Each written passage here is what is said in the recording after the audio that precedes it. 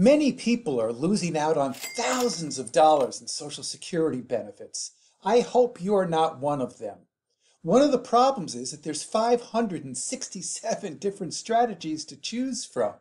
In this video, I want to share with you some of the big changes to Social Security in the upcoming year and how you can make sure that you don't leave a dollar on the table for Social Security benefits for you and your household. Hi, I'm Mark Singer, founder of Your Retirement Authority, and for anything retirement income, retirement planning, or Social Security, click on the link below to subscribe to our channel and make sure you hit the notifications bell so you're alerted to when we post new videos. So I want to start today with a study that came out recently that showed that trillions of dollars are being left on the table. So let me take you to my screen for just a moment. In June of 2019, United Income authored a study that said Americans lose trillions claiming Social Security at the wrong time. It shows, first, that the study's conclusion was that 96% of retirees choose the wrong year to tap Social Security. Matt Fellows, from the Chief Executive Officer of United Income, said people are pretty much doing the opposite of what they should be doing. Most people are better off waiting until 70 to claim. 43% are actually better off claiming before 70. And the big takeaway from the study was, by claiming at the right time, more than half of retirees would see income in their 70s and 80s rise by more than 25%.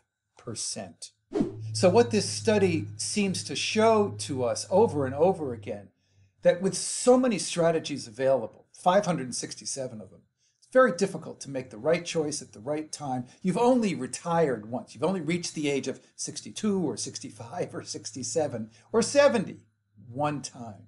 So you may not be exactly clear on what would be the best for you and your family with regards to how to maximize Social Security. So this is very important to understand the details so you're not leaving thousands of dollars for you and or your spouse. That could be very important to the future of your retirement. So I'm going to share with you those 7 changes right now, starting with recipients will get more money in this upcoming year. For 2021, Social Security beneficiaries will be receiving a cost of living increase. This is both good news and bad news. So the good news is that the cost of living adjustment, the COLA, will be an increase of 1.3% this year. That means about an extra $20 per month per average Social Security beneficiary, which is about, on average, $1,543 a month on average. That's good news. It's going up. However, the bad news is it's the second lowest increase in quite some time. So the good news is it's going up. I guess the better news is inflation is lower, which is indicating to the trustees that they only need to deliver that 1.3% increase looking forward in 2021. The second change to Social Security is that full retirement age is inching up. So full retirement age is the age at which you get 100% of your benefit. So if you choose to take Social Security before your full retirement age, then you'll be reduced the amount that you would get in the penalty phase, I call it. If you wait till afterwards and get some deferred credits, you'll be in the bonus phase. So starting in 2021, that full retirement age is going to inch up by 2 months to 66 years and 10 months if you're born in 1959. If you're born in 1960, that full retirement age will peak at 67 in 2022. So I want to share with you the importance of when to collect so you're not leaving those trillions of dollars on the table. So let me take you to my screen. So let's take a look at this chart And it's the assumption that your full retirement age is at age 67. And the question is, why delay benefits? And this assumes that the full retirement age amount is going to be $2,800. And we assume over time, because this is what the trustees of the Social Security Administration tell us, that there'll be a 2.6% annual cost of living adjustment looking forward. Obviously, that's higher than what we're going to experience in 2021, but this is the assumption over a long period of time. So assuming that if you wait to age 67 and you take a look at the column that says benefit without cost of living adjustment, and you come down to age 67, you'll see the $2,800 number, and next to it to the left is the 100%. So you're getting 100% of your $2,800. Now, if you start, however, at the age of 62 and you move to the middle column where it says benefit without COLAs, that $2,800 has now been reduced to $1,960, or only 70% of what your benefit would be. And that assumes no cost of living. However, let's say you waited to age 65, you'd get $2,427, or about a 13 to 14% decrease. But if you waited to age 70, if the planning allowed you to do so, you'd maximize your benefit at that time, and you'd get 124% of your full retirement age, or you'd get $3,472 instead of the $2,800 per month. And if you assume you're going to get a 2.6% inflation, then the last column shows that if you're 62 today and you waited to age 67, your full retirement age, that 2,800 would have grown to 3,183, because you're going to get an 8% increase each year plus inflation. And if you wait till age 70, you'll actually get $4,263. So there's a lot of money on the table that you need to be considering, and why you might be better off to delay taking your benefit, particularly not at age 62 and maybe not at full retirement age. At 67, you may want to wait till age 70 if the planning suggests that you can. Now, there is another element to this too in terms of when to choose your Social Security, and it's with regards to if you're married and spousal benefits. And one of the changes that isn't even listed as one of the top 7, it's just sort of a bonus, if you will, but it's a bad bonus, is that the restricted application, which was something that we could use up until the very end of this year, is no longer available after this year. So you really need to coordinate those spousal benefits, making sure that your surviving spouse is going to be taken care of. And I know there's an awful lot out there in terms of strategy and planning, and that's why we put together the Masterclass. So if you're interested in learning more about more of the strategies, click on the button to become more aware of the Masterclass, and you can take a look at that class for yourself. Now, the number 3 change is that high earners can expect to pay more in taxes.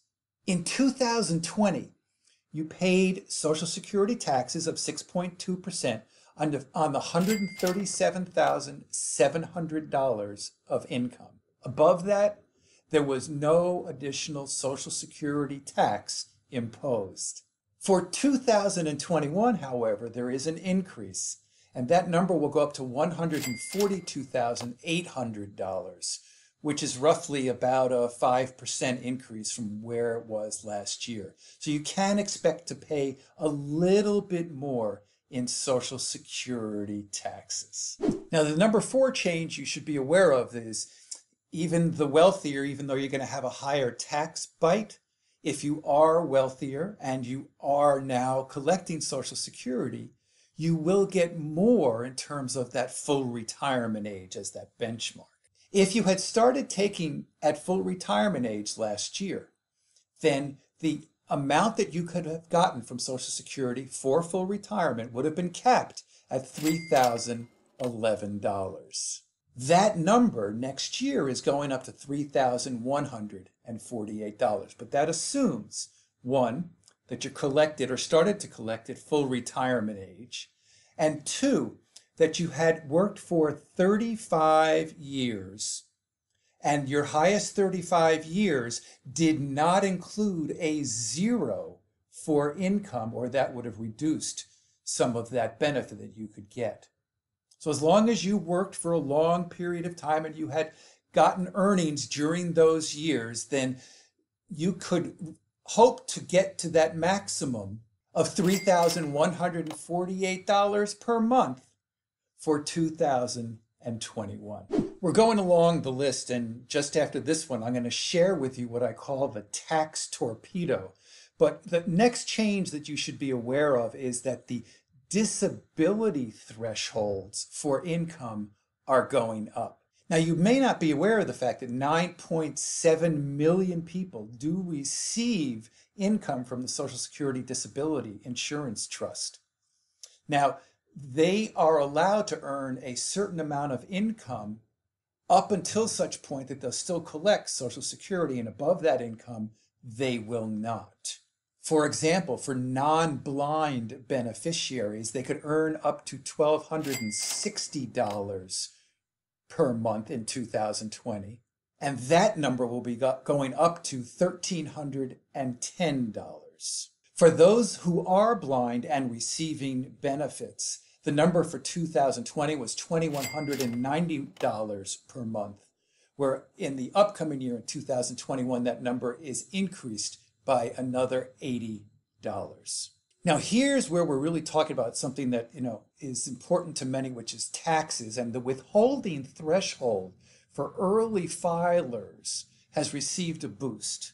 And before I get into this, I want to give you a nice refresher about what the tax torpedo is. And I want to share with you my screen right now. So let's talk for a minute about what the tax torpedo is. And first we have to identify what is provisional income, because that's what is taxed when it comes to your tax return and Social Security. So your adjusted gross income plus 1/2 of your Social Security income plus any tax-free income, let's call it municipal bonds, is what is determined to be your provisional income. So why is that important? So let's take a look at the table. If your provisional income is, and you're filing married jointly, is over $44,000, then upwards of 85% of the Social Security benefit can be taxed.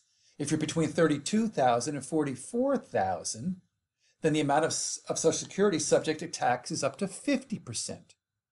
Numbers are a little bit different if you're single. If you do over $34,000, then up to 85% of that provisional income is going to be taxed at your tax bracket. So that was just an understanding of what your taxation on your normal benefits will be. But let's talk about, if you filed early, what the tax ramifications might be. So if you apply for Social Security before full retirement age and you work, $1 in benefits will be withheld for every $2 you earn over $17,640. That was back in 2019. The benefit will be adjusted at full retirement age. Okay? So with this as a backdrop, let's take a look at what's happening looking forward. So now that you understand a little bit about that, and you understand that if you do claim Social Security while you're still working and you're not yet attained your full retirement age, then $1 for every $2 you earn will be withheld. And the threshold for 2021 is $18,960.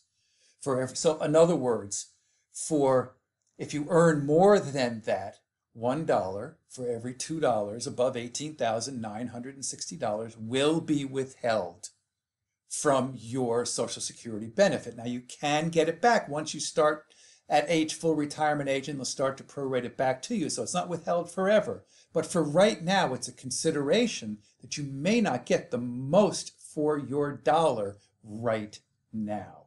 There is a little bit of a curve to this, if you will. in that if you're going to be full retirement age, let's call it in 2021, and you've filed and you've still earning some income, then you are allowed to, for 2021, earn up to $4,210 per month until you reach full retirement age during that year. And during that time, just from here until whenever you reach full retirement age, $1 will be withheld for every $3 that you earn. So it's a little bit different in the year that you'll be achieving your full retirement age. But any year before that, you're going to be withheld $1 for every $2 that you earn. So it's very, very important to understand this threshold and the tax torpedo that comes with it.